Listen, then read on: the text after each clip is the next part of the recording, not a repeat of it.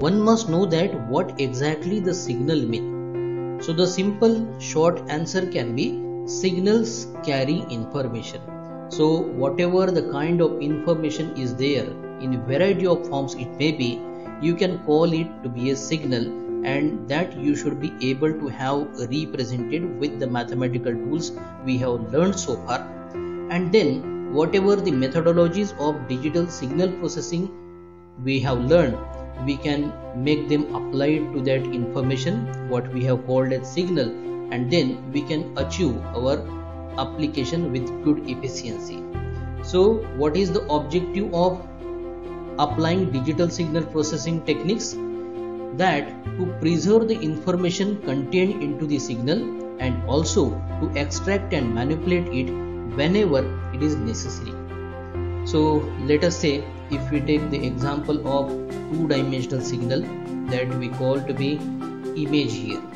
So we have different kinds of images. We can have binary image when the representation of signal information is in terms of 0 and 1 only. We can have grayscale image, we can have color image. So for example, if we talk about the grayscale image, so as it is a two-dimensional signal, so we can have the representation of image into number of rows and number of columns, and specific to a certain row and certain column we come to a location what we know to as a pixel into that image. So let us have the total size of 512 pixels by 512 pixels, and the representation as it is gray level type of the image is with the help of n bit. Here in this example we are considering 8-bit representation per pixel. So this is containing 512 multiplied to the same dimension on other side, that is why we represent square of 512 multiplied to 8 bits per every pixel. So this multiplication is resulting into the figure we have 2097152 bits here. So let us have the grayscale image visualization. So let us see, this is a flower in the grayscale visualization. As you see, the image plane to be of square type, it means the number of rows is equal to number of columns. Here we have 512 by 512, and for every pixel location there are requirement of 8 bits. So this is what the case. Now if we want to convey the information that we have picturized into the grayscale form instead into the color form, so what can be the scenario? A color image for the same scenario, for the same dimensions, if we are representing, we know that the color image will be a stack of 3 such image planes corresponding to red, green and blue frequency bands here, so that it will be RGB color image. So now the requirement of how many bits we need for representation, for storage and further communication of this particular image signal from transmitter to the receiver will be 3 times greater than that of the earlier representation here. Now here you see the colorful representation of the same scenario with the same dimensions 512 by 512 pixels, and for every pixel we require 8 bits to represent, and there it will be the individual band of red, then green and then blue. When they are stacked together we get this pictorial representation here. Now what is the next thing? The next thing is that we require good efficiency for storage of the digital signals of this particular kind, and it is often necessary to have compression of the data for saving the memory, and this compression of data is into the smaller size that requires significantly fewer number of bits here. A signal into the compressed form also requires less bandwidth for transmission, as I have already discussed with you. So in short, signal compression is nothing but the reduction of the amount of the data along with preserving the information content of the signal with some acceptable fidelity. So here we are talking about fidelity. So whenever we have store this information with minimal number of bits and we want to reconstruct back the original representation for any application at hand, we should be able to do it with the coded form or the stored form of that information here. Now, practically, how it is possible? See, the possibility of signal compression is because most of the signals are having a certain kind of data redundancy. So what is data redundancy? There is a certain kind of or certain amount of data that has no relevant information we are intended for. So such type of data can be removed here. So we can say that we can have reduction into the data redundancy, and whatever the important things are, only if they are taken into account, we can have the signal compression possible. So there are basically three types of data redundancies usually encountered into the practice. Those are coding redundancy, then intersample redundancy, and then the psycho-visual redundancy here.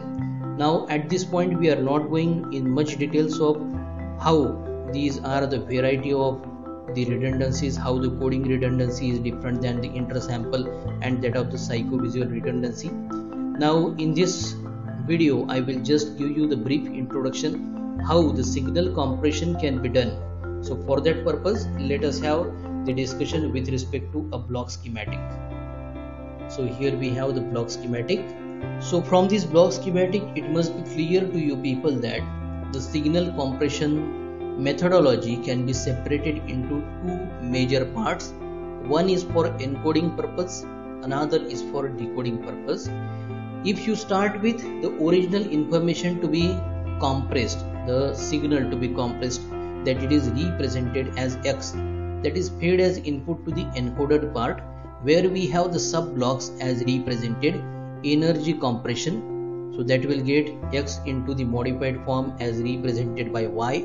Y is fed as input to further the quantizer, that will give you the signal representation at intermediate stage by small q here, and then the entropy coding is performed to result into the representation of D, which is the binary bit stream, and that it is the coded form here. So I can say that the signal X is compressed and D is the compressed form representation of the original information here. So this way we have achieved the signal compression, and whenever there it is a requirement of regenerating the original information from the coded form, so there should be good fidelity here, good efficiency in short you can say. So there it is a reverse procedure to the encoding that we have decoding in the below part here. So first of all, the bit stream in binary form, that is coded one, is fed as input to entropy decoding, that is resulting into the signal as denoted by Q cap here. Then there it is inverse quantization, which results into Y cap, and finally the reconstruction of the information. So practically most of the time it does not 100% match with the original information, but it is most of the time similar to most percentage. That is why here we represent it with the help of X cap here. So in concern to the block schematic representation for the signal compression and decompression methodology I say here, let us discuss few of the important formulae. Those are required. First of all, let us discuss with respect to the coding redundancy here, the first type. So let us assume that each sample of the discrete time signal in general, if it is represented as x of n, will be a random variable r sub I taking one of capital Q distinct values with the probability denoted by p suffix I. So this I is greater than or equal to 0 but less than or equal to capital Q minus 1 here. Now here the representation of p suffix I will be less than or equal to 1, as this is the probability. It will always be less than that of the 100% I can say, and the summation for I is equal to 0 to capital Q minus 1 of this probability as discussed will be equal to 100%, that it is 1 here.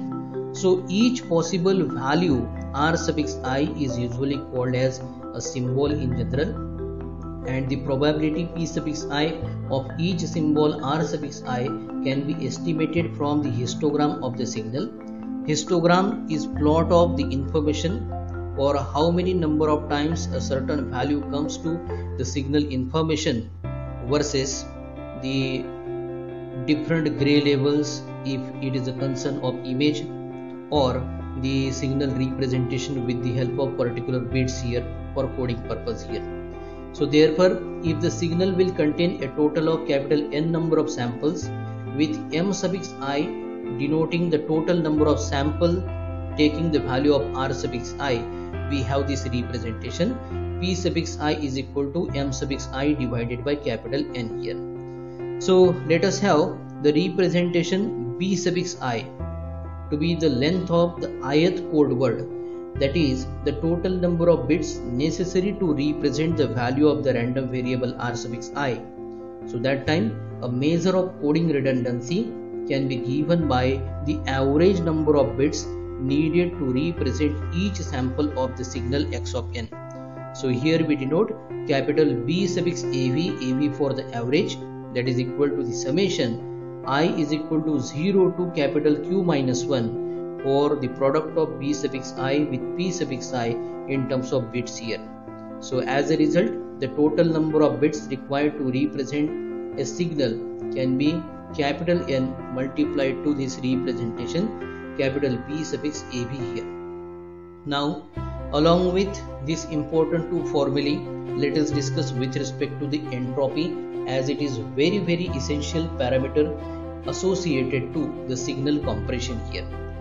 See, the goal or the objective of signal compression methodology is for reducing the volume of the data, while at the same time there should be preserving the information quality next to the original signal with some acceptable fidelity also. So the information content represented by a symbol can be informally related to its unexpectedness, that is if a symbol arrives is one that we call expected, and if an unexpected symbol will arrive, it will convey much more information that it was not the case of the earlier. So therefore the information content of a particular symbol can be related to its corresponding probability of occurrence. So for the discrete time sequence x of n with samples taking one of capital Q distinct symbols Ri with the probability Pi as shown the first equation here, we have a measure of information content denoted by capital I suffix small I, that is given as minus log to the base 2 of the probability P suffix I. So from this representation it follows that the information content capital I suffix I is always greater than or equal to 0, and also it can be seen that the information content I suffix I is very large when we have the probability very small. So in short, that it is the inverse relation between the probability and the information content here. Now a measure of the average information content of the signal x of n can be given by corresponding entropy, which we have denoted by capital H suffix x.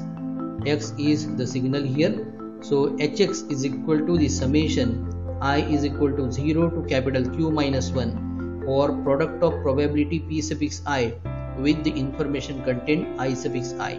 So this is expressed as minus the summation or index variable I is equal to 0 to capital Q minus 1 or P suffix I multiplied to log to the base 2 of P suffix I in terms of bits per symbol. So this is the coding redundancy, as we discussed the difference between the actual data rate and the entropy of the data stream here. So this was our topic, the signal compression.